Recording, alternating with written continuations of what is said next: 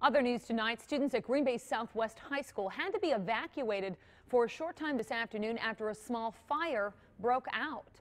Fire officials got a call just before 3 o'clock. They say an electrical fire broke out in a heating unit. Students were evacuated after there was some smoke in the hallway. They were let back in about a half hour later.